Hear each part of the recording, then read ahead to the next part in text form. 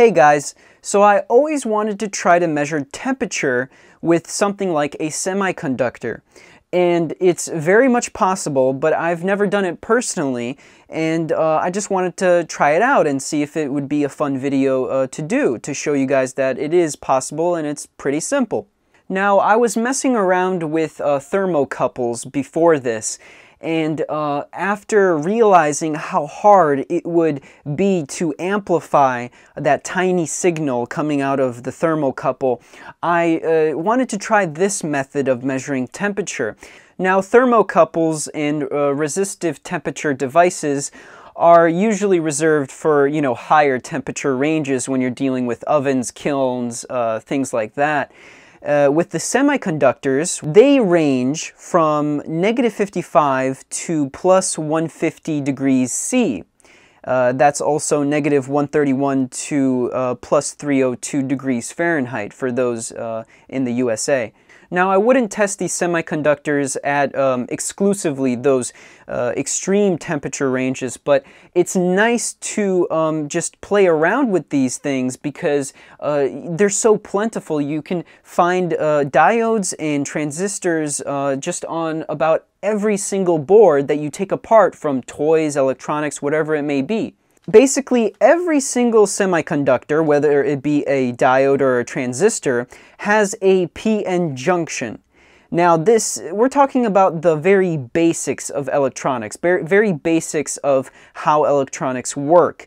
They have a p-n junction, and basically what that means is that there's a p-type semiconductor material that likes to accept electrons, and then there's an n-type semiconductor material that likes to give electrons. And the interaction between those two semiconductors makes up what you see in front of you, basically the transistor and the diode. Now, if you ever worked with diodes, you know there's a forward voltage drop, and that is around 0.6, 0.7 volts. Now, that voltage is required across the diode in order for it to start working, start conducting. And here you can see exactly what I'm talking about. This is the forward voltage drop of the diode in the middle right here. So where the red alligator clip is, I have my positive side of my power supply connected, and that's running at like 5 or 7 volts.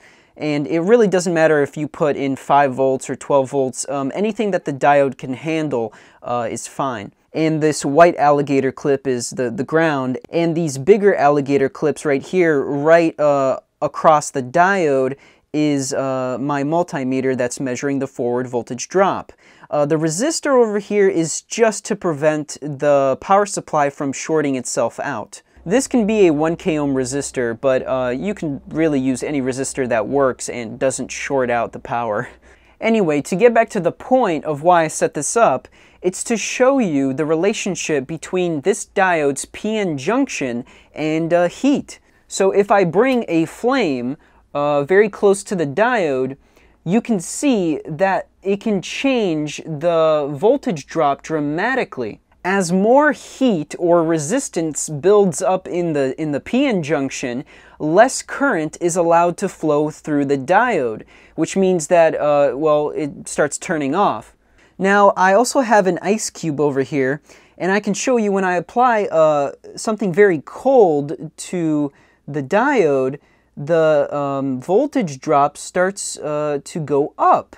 Now, we're helping the diode by cooling it down, and since there's less heat and less resistance, more current can flow. Now, the coefficient, or basically the relationship between this forward voltage and the temperature, is approximately around 2.2 millivolts to 1 degree Celsius. And if you plot this on a line graph, you would see that it's fairly linear, meaning we can take advantage of this and exploit this feature to allow us to measure temperature.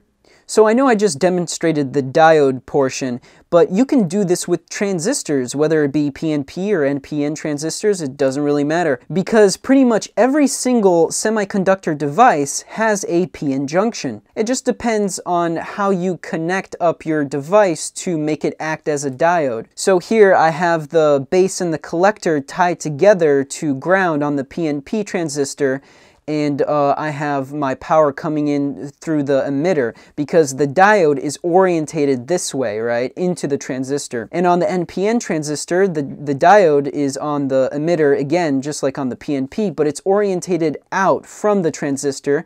And so that means we put in our power at the base and collector, and we put our ground at the emitter. Now you can also put transistors in series like this, or just put diodes in series to get a bigger forward voltage drop, and thus you have more voltage to work with. Now when you're connecting your sensor over to your Arduino, it might be a little tricky only because when you were measuring the forward voltage drop on your multimeter, you were, using a different device to do that, and you weren't sharing grounds or anything like that. And here on the Arduino, everything is really referenced to ground, so it may be a little tricky to connect both power and a way to sense that forward voltage drop on the same device. Now, after doing a bit of research, I came across this solution, and you only need 2 pins, and this is very clever, but I wasn't the one to think of doing it this way, so I'll give credit where credit is due, and you can check out the original page and code for all of this in the description.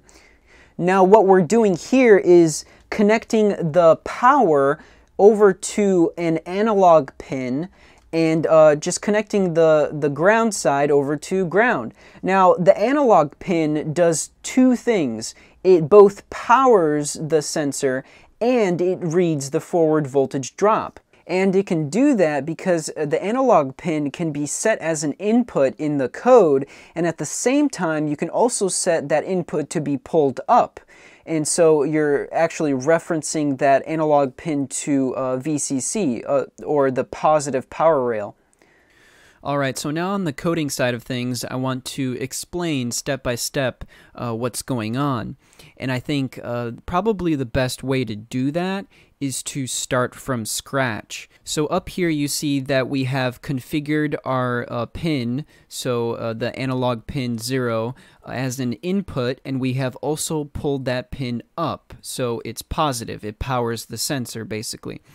We begin our serial communication, and then we set up a floating variable set to the analog read of that analog pin.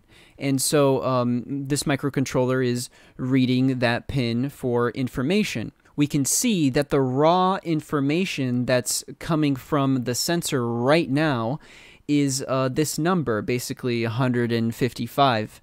And this is not the number that we want. We obviously want a temperature reading and not some random 155 analog to digital converter value. So we have to take some steps in order to convert this number into a temperature reading. All right, and this is how we do it.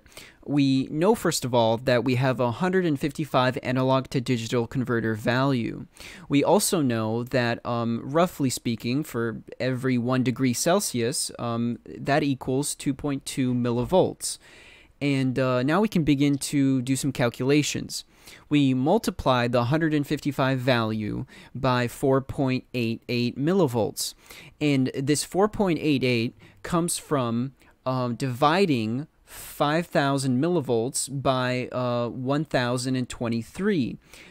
So 5,000 millivolts being 5 volts, and 5 volts powers the Arduino. 1,023 comes from the maximum analog to digital converter value. By dividing these numbers, we get 4.88 millivolts per value. So now that we know that one value is equal to 4.88 millivolts, well, we divide that by 155 to get us the total millivolt number. Now, basically what we have done here is we have equaled this 155 value to 756.4 value right here. So we have connected these two values. Now keep in mind that this millivolt total that we got here is actually equal to the ambient temperature, because, you know, that's what the sensor is measuring at the moment, and that's what this 155 analog to digital converter value reflects. But if we were to convert this millivolt total into temperature now, we would get an incorrect reading. And so we also have to account for the change in temperature, and the way we do that is we take that number that changes with the temperature and we compare it to a constant. So when the constant and the number that we get from the sensor are the same, well, then we get zero difference, right? Because there's zero difference in temperature. But when we compare a different value from the sensor to the constant, well, then we either get a positive or negative difference, right? That value would then be divided by the coefficient, the relationship between the temperature and the millivolts. And that roughly comes out to 0.45. And if you turn it into a decimal, you would be multiplying, and this is actually the same thing. Whether or not you divide the difference by 1 over 2.2 or you multiply the difference by 0.45, you're doing the same thing, and you get degrees in Celsius. So obviously that would be your change in temperature, and you have to compare that change in temperature to your ambient temperature, and that would be your constant. And once you subtract your ambient constant from your change in temperature, well, then you get your actual temperature. And that's how it all works. And you can see in the code I'm doing exactly the same thing. I'm taking the reading from the pin and I'm multiplying that by 4.8, which is coming from the 5 volts and the analog to digital converter value. And then it's going into here where that value is being compared to our constant, which is our bias. That equals our difference in millivolts, and then turning that difference in millivolts into actual temperature is done by multiplying it by 0.45, which is the same thing as dividing that difference by 1 over 2.2. And then subtracting that result from the ambient temperature constant that we have up here, then we get the actual temperature. Ideally, what you would want to do is to take multiple readings and average them out so you get a more stable temperature reading. Yeah, you might want to take multiple readings and turn them into an average because the number tends to be a little unstable. Alright, so I'm just going to take off this cover to put the sensor inside, and ugh, look at that. That's disgusting.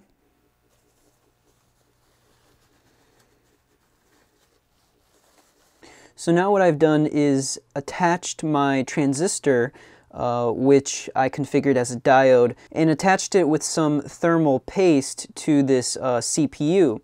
Now, on this CPU is another sensor, a built-in sensor, that can also display the temperature in the BIOS. And so basically what I want to do is see the temperature that the CPU detects and compare it to the temperature that this transistor detects. And just compare to see how accurate this homemade sensor is. So with the computer turned off and the sensor running, I'm getting about 20 degrees Celsius, and that's ambient temperature. And these values are obviously not averaged at all, so that's why they're jumping around a little bit. So I just turned on the computer and I'm reading 20 Celsius or 68 degrees Fahrenheit. And right now, the temperatures are about the same. The sensor is actually picking up a little bit on the temperature. It was right around 20, but now it's bouncing up. It's getting closer to 24 degrees Celsius. I've also stopped the fan entirely so I could see the heat go up more dramatically. Alright, so now the BIOS is telling us that the temperature of the CPU is right around 32 degrees Celsius. And over here on my laptop, what I'm getting from my DIY sensor is actually pretty close. If you ignore all the bouncing values and just, you know, look in the middle at the pretty much average point, you can see it's like 33 degrees. And that's not bad at all for a temperature reading straight off the heatsink that is loosely connected over to this homemade sensor. And yeah, I hope that displays that this temperature sensor is not half bad at all.